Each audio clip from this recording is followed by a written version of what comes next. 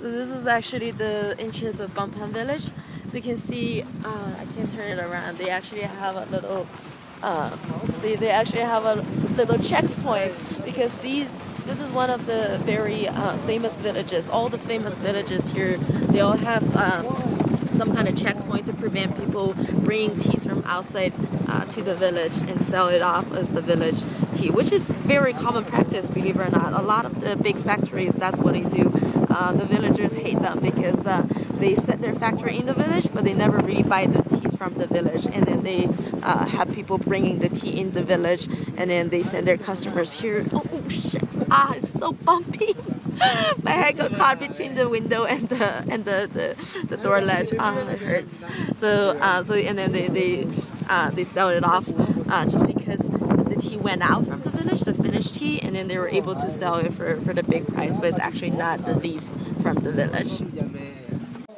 So one thing we learned today is that pigs do not eat tea leaves.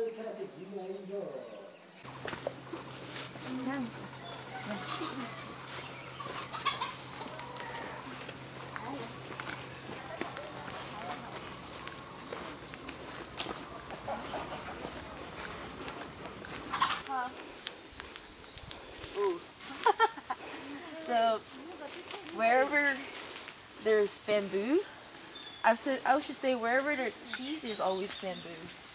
Bamboo and tea are like best friends. And whenever there's bamboo, the water is always the best. So now I want to introduce to you a very useful tool here in tea country. It's basically a relatively big bamboo basket with a little shoulder rest, and then this thing goes onto my head. You see a lot of older people wearing this. It's really steep here, by the way. So it's like this. See? Goes on my head and like this, and then I can walk really long distance like this. It's really fun. So remember I was saying that good tree grows in mountains and grows among other trees. Remember Puerh trees? So these are all tea trees. These are leftovers from organized tea activities back in the Ming and Qing dynasty. So if you take a bird eye view from the top, it basically you can totally tell that this is organized cultivation. It forms straight lines and things like that. However, the activity was abandoned, largely abandoned by the end of Qing dynasty, and then got picked up again in recent years. So this gives us a rare opportunity. Wow, 这个好大. This is a really big tea tree. I think this is bigger than we're still in Laobanjiang of Bulang Mountain. I think this is much bigger than the other ones we saw. The king tea tree. Yeah, this is much bigger than that one. So that's what Puerh tree basically give us a rare opportunity to sample what the age of tea tree has to offer for the taste of the tea. This is beautiful. I'm gonna just get closer and then put my foot on the trunk to give you a reference point. See, it's giant. Tea trees are very, very sturdy. Like I can sit on this with no problem. It's not uncommon to see more than 3 people on one tea tree picking tea at the same time. So like this one, I only have 1 bud and 1 leaf. These are still kind of young. When you make pu'er, you don't want the leaves to be too young. But this will be very good for red tea. See now, they have the tiny leaf, but they probably want to wait until this one becomes like this big to pick it. It's not budding very evenly this year. There were a few days ago, this tree was like this region, the bud was too tiny, so they didn't come back and check. Yesterday, it was raining. When they come back, a lot of the trees already grow older, and that's always what the farmers worried about the most. And also, realize these are basically dry moss, and if you take it off and smell them,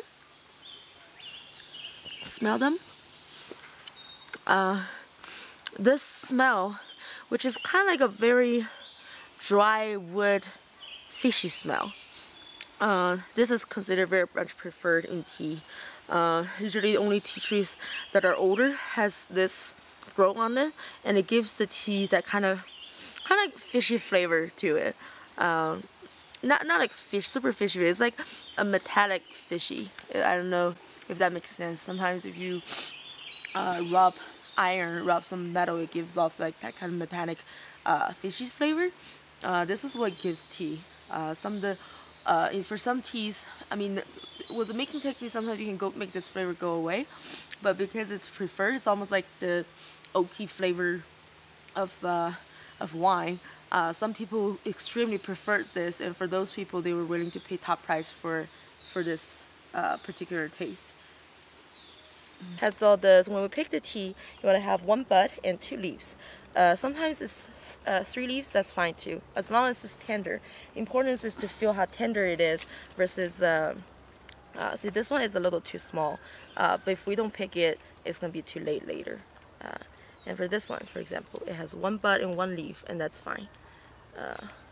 That was a bad demo. Or this one. See, it has 1 bud and 1 leaf, and that's okay. Because some are more tender, some are less tender. Some have like 1 bud and 3 leaves, and that's fine too.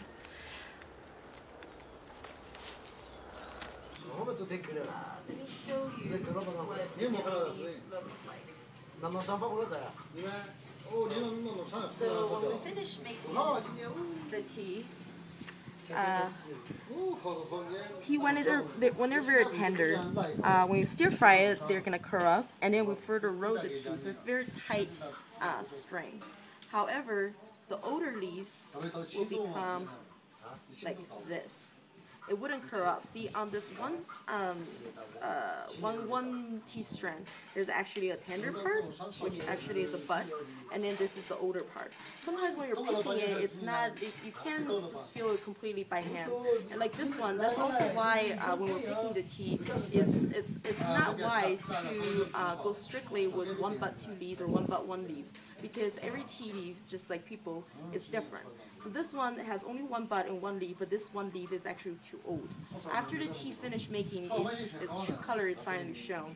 So you can see that it's actually a yellow leaf. So we need to pick out the yellow leaf. Now before this step takes place, the tea is called rough tea. So sometimes when people come to tea drunk and they were asking, what is the rough tea? Rough tea basically means the tea that haven't been went through the final refining process yet. And picking the yellow leaf is one of the most important steps of picking, of refining the tea. Also, this can give us a glimpse of the actual quality of the tea. So even though if you don't know anything else about tea, if people present you a batch of tea, plenty of the yellow leaves, or the stamps is also another thing we need to pick out, the stamps. That means the people who make the tea or who sold the tea or did not care enough about their tea to go through the refining process. Usually it's because the labor cost exceeds the cost of the actual tea. So that's not a good batch of tea. So it really, so even though it's not a direct telling of the quality of the tea, but usually that tells the quality of the tea, if that makes sense. This is a little trick, because for all true origin teas, this is a necessary step. You can see that basically the more expensive the tea is, the more incentive there is for the tea makers to refining the tea.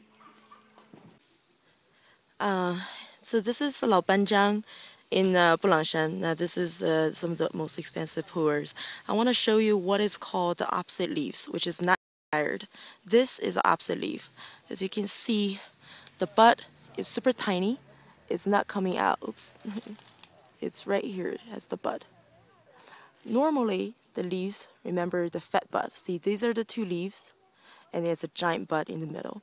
So some of the years, any tree that has a little bit of this is okay, but some trees has lots of the opposite leaves, and some years that's a particular bad year. Basically, these are like malnutrition tea trees, so you can tell it's very telling in the brood leaves as well. So if you see a tea with lots of the opposite leaves, it is not desired.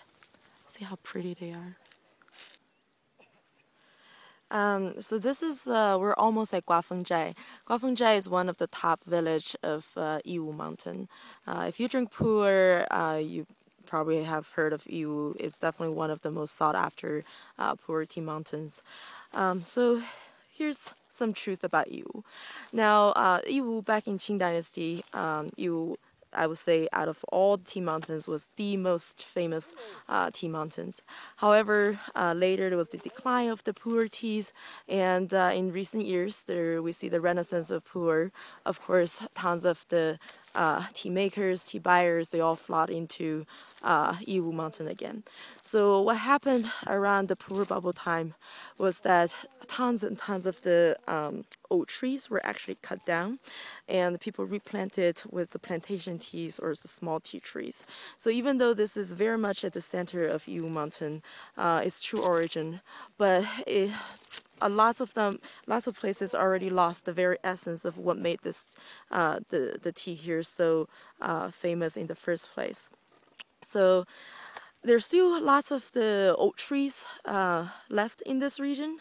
However, the chance of getting a Yiwu, but it's actually a plantation tea or a small tea, is very, very great. Second attempt today to stir fry the teas.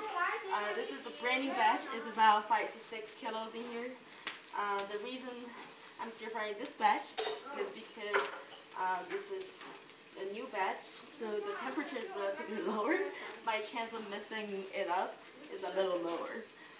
The batch I was doing earlier it was quite chaotic. I was like, oh my god, it's getting burned. This is a little more leisure-like. So remember Puerh, the reason it's classified as a green tea is because it basically follows a very typical green tea making technique. You basically just stir fry the tea. I feel like I'm getting better at this. 我是不是炒的比较好啦，32家？可以啊。自我感觉好了。So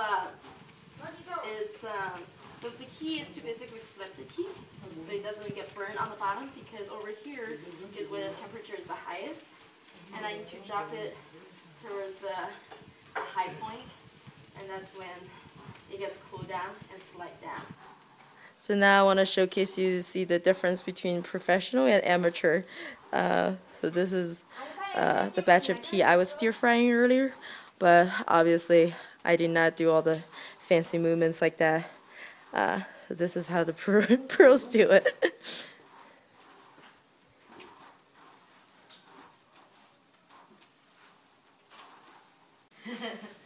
So this is a batch of Puerh tea leaves that just came out from the wok.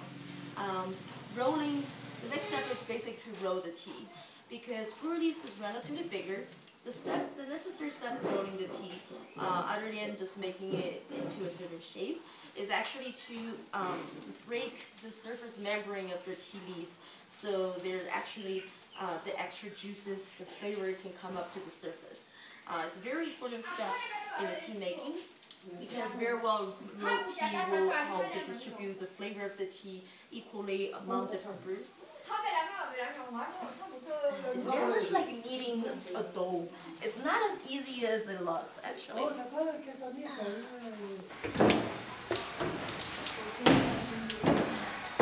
See, we still have some sunlight. Tomorrow we're going to be back overnight, and then a little more tomorrow. This is the batch that's been drying since yesterday. Today it was a little sunnier earlier, but now it's a little not sun.